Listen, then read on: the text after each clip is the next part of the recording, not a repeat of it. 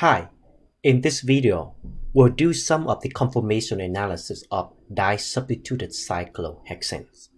So when the cyclohexane is disubstituted, it will have so many different isomers that are different molecules, depending on first, the position of the substituent group, and second, the position of the substituent group, whether they cis or trans with respect to each other.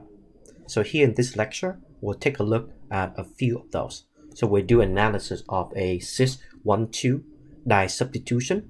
We'll also do a trans 1,2 disubstitution as well. And please recognize that cis 1,2 versus trans 1,2, these are two different molecules. And we'll also do another example looking at the cis 1,3 disubstitution as well. So again, there's many other different other isomers that are possible, and we'll only take a look at some of those examples. And the goal is for us to learn how to calculate the destabilizing energy in each of the conformation of these different types of disubstituted cyclohexane. So let's get started. Here, the cis 1,2 disubstitution, and let's put the methyl group on that. So this is basically 1,2 dimethyl cyclohexane. And in this case, the two groups are cis with respect to each other. So let's start by drawing the first chair conformation of this cis 1,2 dimethyl cyclohexane. So let's draw, and you can get started by drawing any of the chair conformation. So in this case, let's slant this to the right. So when we do this again, we'll be putting a dot, and that will be one dot right there. And this will then be the other dots. And now we connect the dots.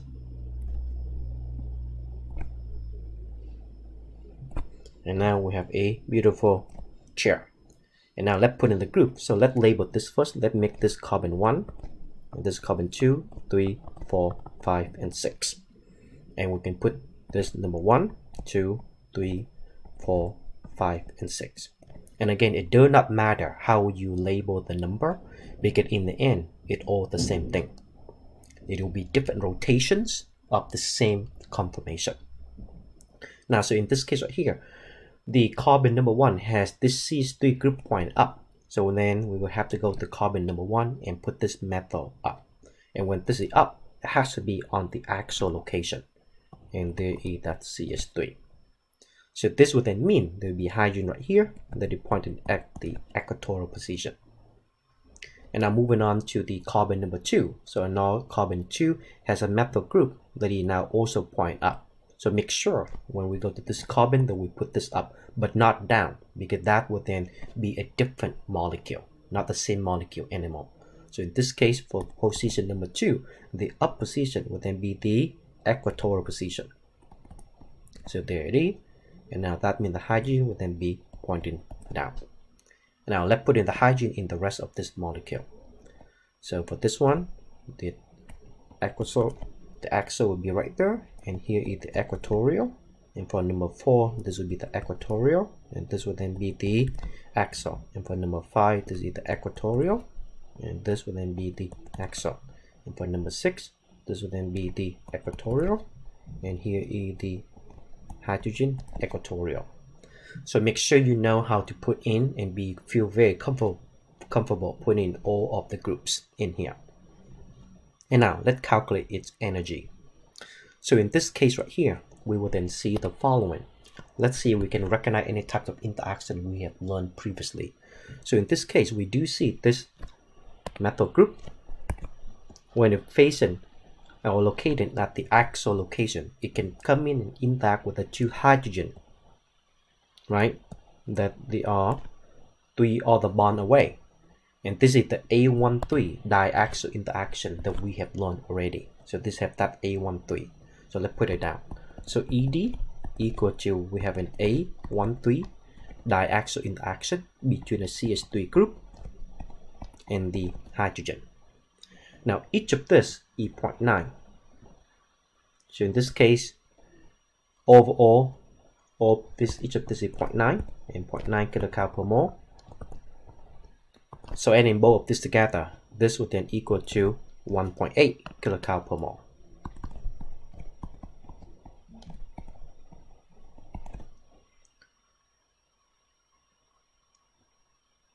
And now let's see if this molecule right here will have any other types of interaction. So here in this case right here, we also see the following. This methyl group and this methyl group right here, the bond angle between them, when we look across this bond, they are gauge with respect to each other. And we have learned already that the gauge interaction, the position of this, it also has steric energy associated as well. So there you go, that will then be the other value. So here in this case right here, you have this gauge interaction. Because these two CH3 groups are 60 degrees from each other. And so therefore let's also include that.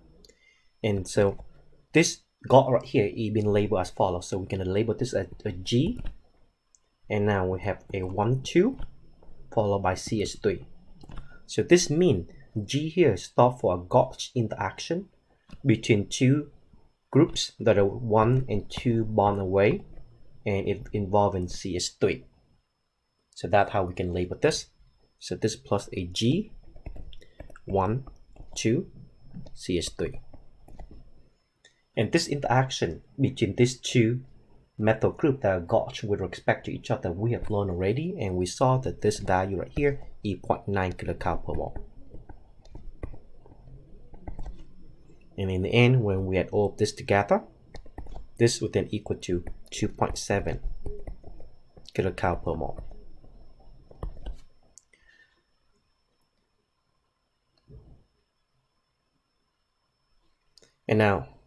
And so basically, and other than that, there will be no other interaction that would be significant. So this CH3 group right here and this hydrogen, it do not interact with each other. Okay, so only when it's a methyl group that it will be significant, because when this interact with each other, it will be considered to be 0. So overall, this is what we would have. Now let's now flip this. So because this is, well, we don't know how much would be the energy of the other conformation, but then right now we do see that this have 2.7 kilocalorie per mole altogether. So let's see if this ring can flip, chair can flip to produce a more stable conformation. And now let's draw the other chair. So on the previous chair, we slant this to the right. So now when we draw the other chair conformation, we need to slant this to the left. So that's what we would have. So make sure these two lines right here are perfectly parallel, and the top line slanted to the left a little bit compared to the bottom line. And now again, put in the dots. So once we keep drawing this a lot, we can put in this dot right here fairly quickly. And now connect all of this.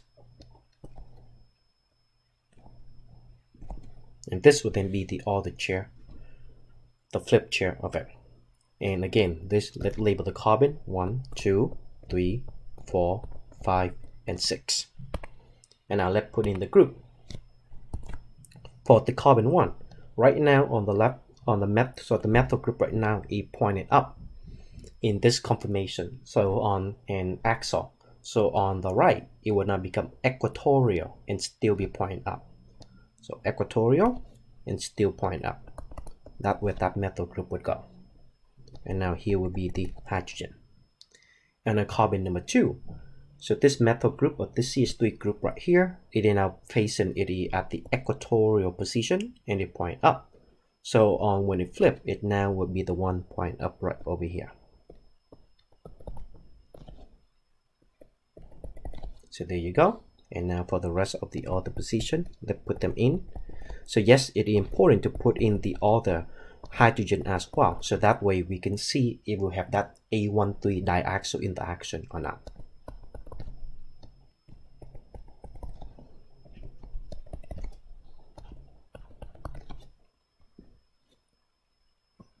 And now once we drew this in already, let's see if we can recognize any of that A13 diaxial interaction. And yes, we do have it.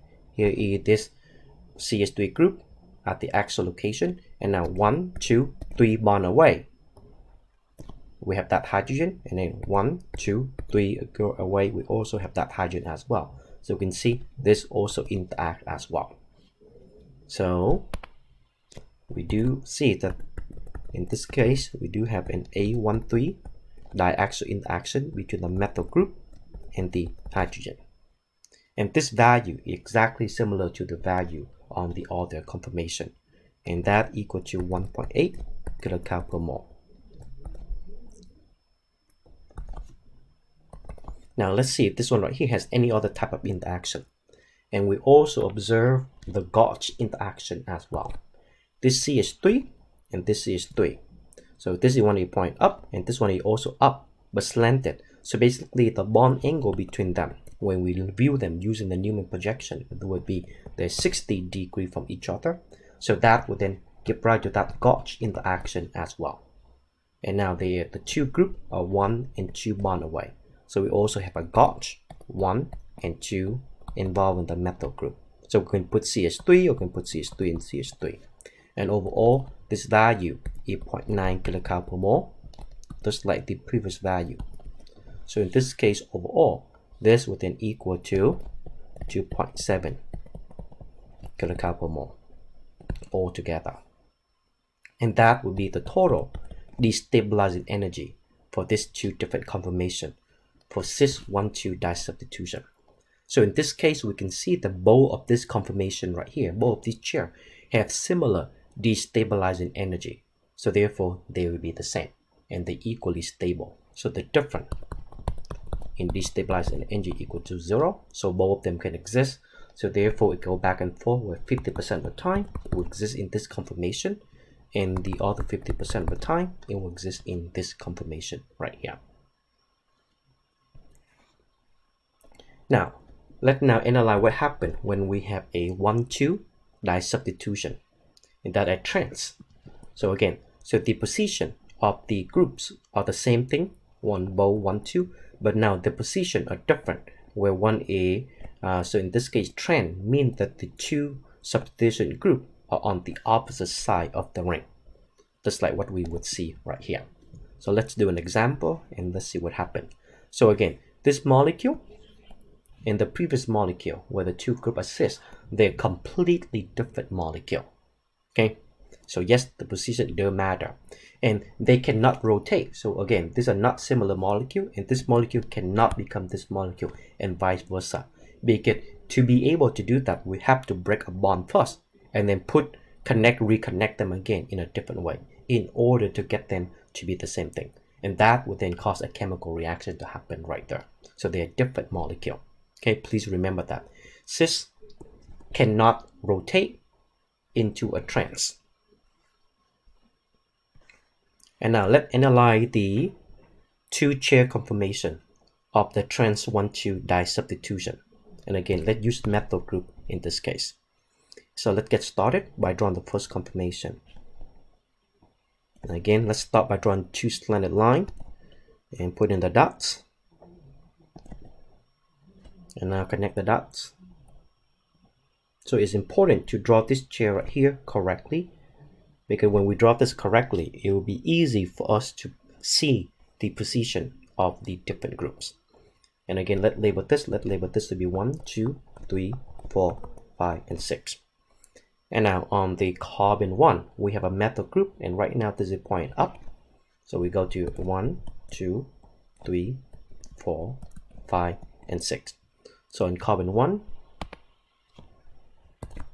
we have a CH3 group, they point up, and that has to be axial. And that means the hydrogen right here will be pointing down. And now on the CH3 group on the carbon 2, this is pointing down.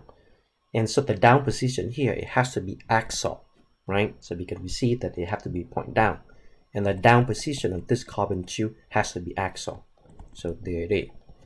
And that means the hydrogen right here will then be equatorial.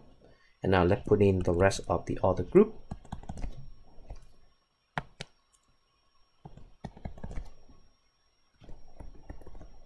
On all of the carbon.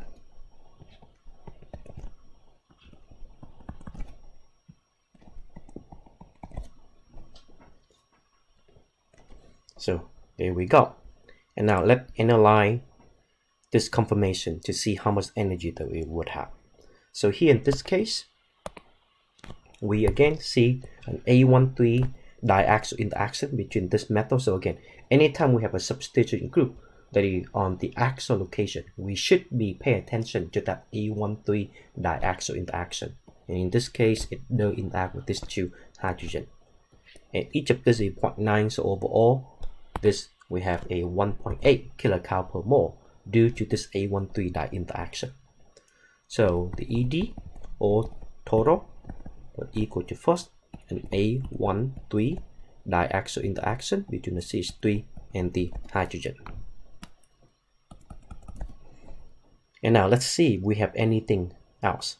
Now, so when this two of the substituent group are 1, 3, 1, 2 with respect to each other, they could have that gauge interaction right there if the bond angle between them is 60 degrees. But in this case right here, the angle from here to here would be 180.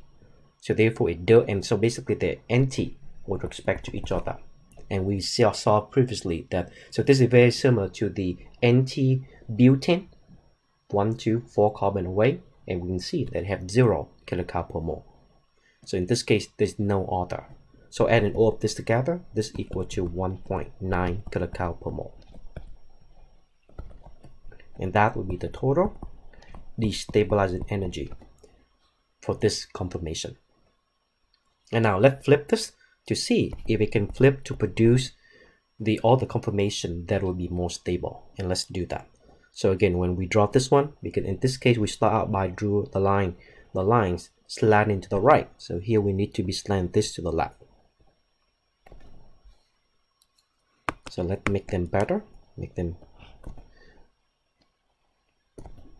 perfectly parallel. And again, the dots, so one dot will be right here. And now connect the dots. And we have ourselves the other flip chair. And again, this will be carbon 1, carbon 2, carbon 3, carbon 4, carbon 5, and carbon 6. On the carbon number 1, initially on the other chair, we have this CH3 group pointing up, and this is axial. So therefore, when it flips, this will now become up, but now equatorial. So that's where that hydrogen would go. And as for the CH3 on the carbon 2, right here, so this one right here, this is axial down. So it would then become equatorial and would still be down. And now the hydrogen will be up here. And now let's put in the rest of the hydrogen.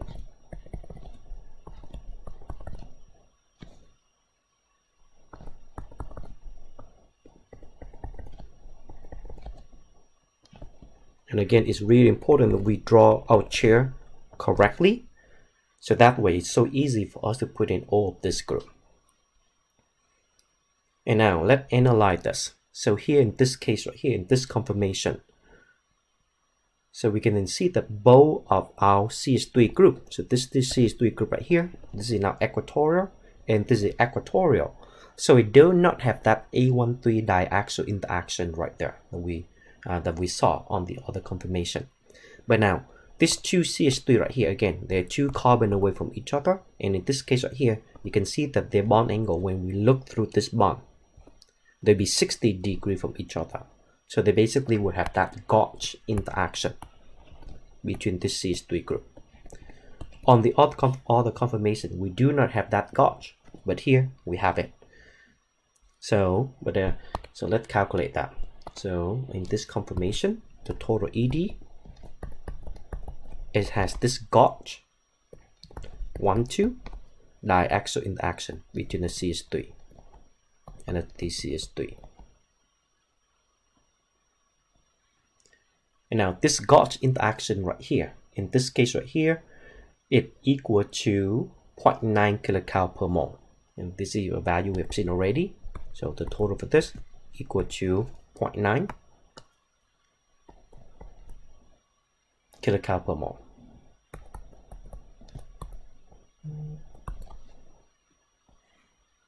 And that's all that we would have. So here in this case, in comparison between these two conformations, then we would see that, we actually miss out one thing very important. So the previous one over here. So this is correct. This is now have a total of 0.9 kilocalorie per mole. There's actually one interaction that we miss on the other one. So again, this CH3 and this CH3 right here is now facing down. Remember, it would also interact with these two hydrogen that are equatorial as well. So in the end, we actually has up to 2 of this interaction. So my apology for forgetting to see that a bit earlier. So this, we have 2 of it. And therefore, this one right here will then equal to 3.6 kilocalorie per mole for this conformation. And this one right here is only 0.9. So in the end, the difference in destabilizing energy between these two molecules is that 2.7 kilocalorie.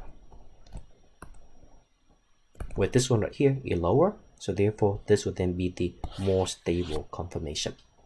So the more stable conformation is for the 2 CH3 group to be on the equatorial position.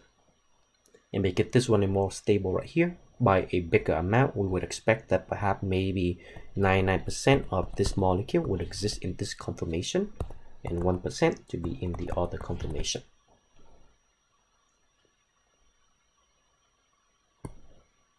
And now let's do a 1,3 disubstitutions. And again, let's do a cis. We can also do a trans too, but let's do an example of a cis.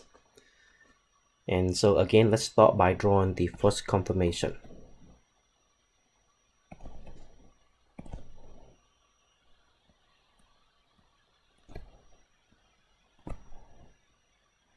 So that's the chair, and let's label this 1, 2, 3, 4, 5, and 6. So the carbon number 1 is now pointing down, and that means the hydrogen here will be pointing up. And now on the carbon number 2, there's no methyl group, so but let's draw in the hydrogen connecting to that. And now on carbon number 3, we have that methyl group. In this case, this is pointing down, so this has to be at the equatorial location because the axial will be pointing up. And now put in the rest of the hydrogen.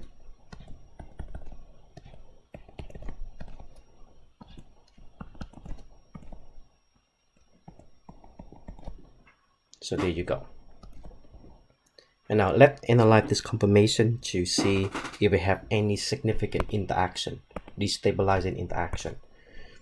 Okay, so we can see that there's really none that we recognize here in this case right here. Okay, well, there's actually none. So this conformation that we started out with have 0 kilocalorie per mole. Because it does not have that GOTS 1,2 interaction that we mentioned, since the 2 methyl group are up to 3 bond away, 1, 2, 3 carbon away.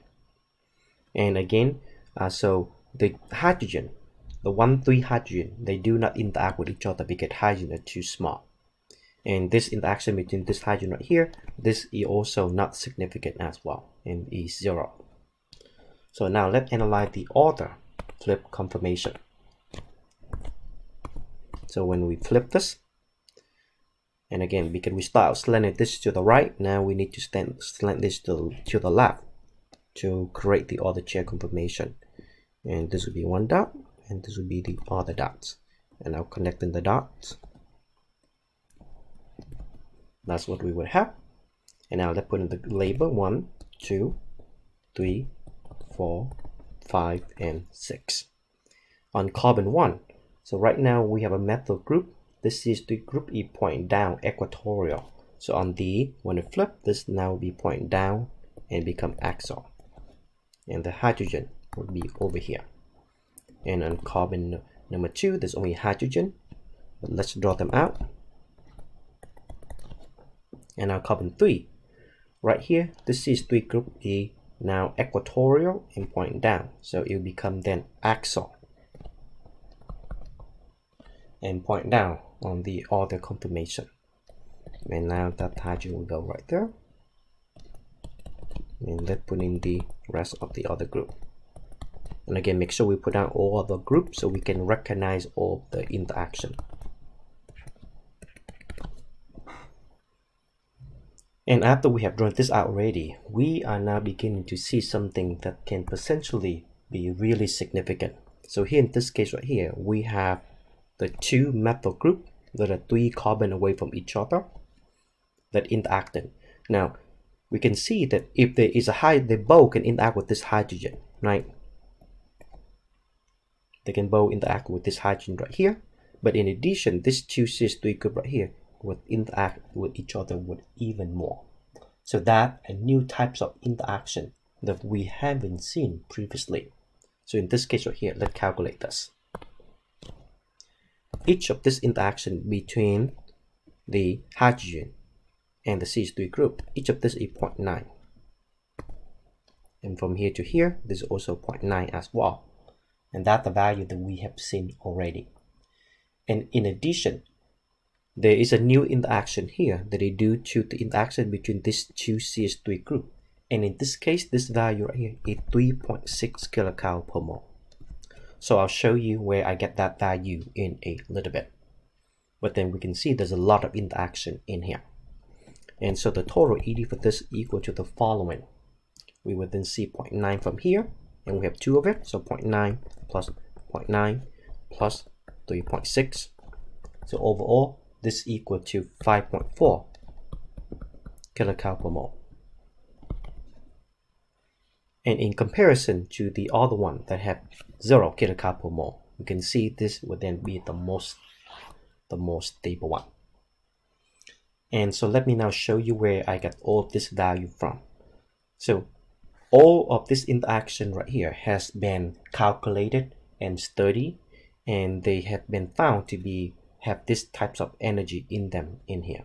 So here in this case right here, when we have the these two alkyl group interacting, and they're 1, 2, 3 carbon away, and again this is called the 1,3 diaxial interaction. Okay, so maybe this would be so that here it is between the two alkyl group. So if one of the group is a CH3 and the other one were to be a CH3 as well, then this value for it. So when the two alkyl group, they both CH3 and they have the A13 diaxial interaction with each other, that will be 3.6 kilocal per mole.